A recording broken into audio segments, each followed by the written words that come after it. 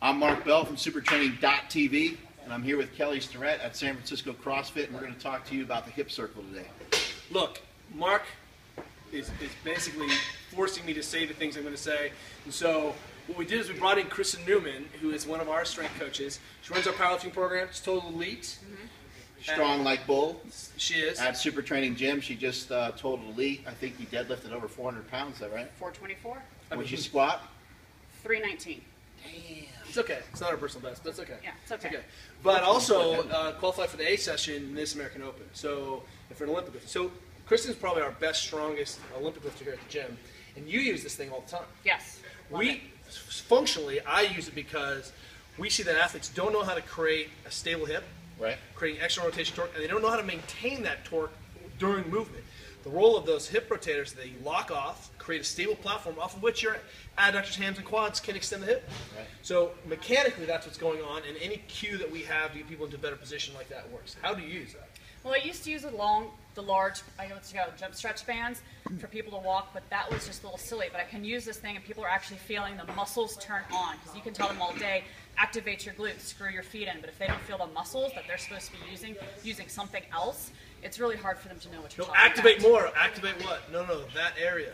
Yeah. And most people have glute amnesia disorder. That's right. Where to flex, right? And you know what's interesting is that you can use this in a couple different ways.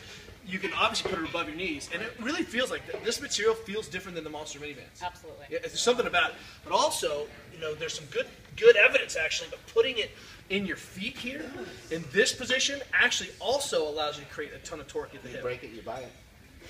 Fine. It's weird.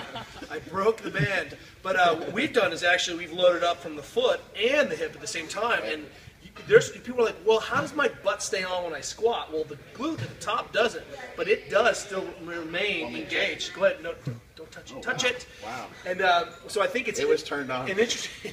I'm always turned on by you, Mark Bell. So what we found is that warming up, squatting, you even have some of your athletes squat with it, right? I don't necessarily have them squat with it, but I do have them walk around a whole lot before and after. Sometimes I'll have them squat in the middle of a session to make sure everything's turned on.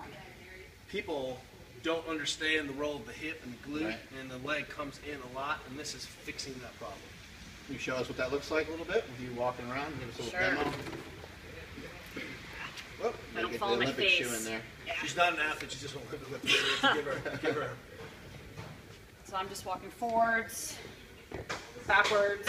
My favorite one that everyone whines about, just going side to side, leading with the heel. Make your butt cheeks go on fire. You know how straight her feet are, because that actually puts her hip into a position where it can actually work.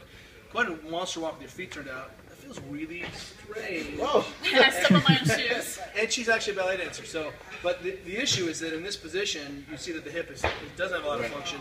So Kristen is training the hip with its kind of peak function position. Mm-hmm.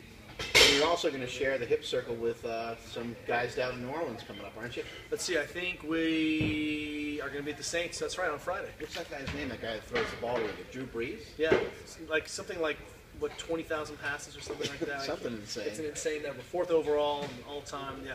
The issue is, you know, we understand that a lot of times training beats you down, you get stiff and gristled. Yep.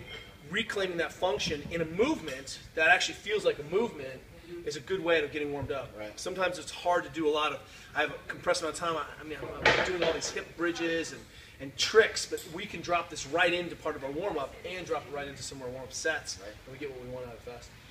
You can get your hip circle at howmuchyoubench.net and roguefitness.com. Thanks, Kristen.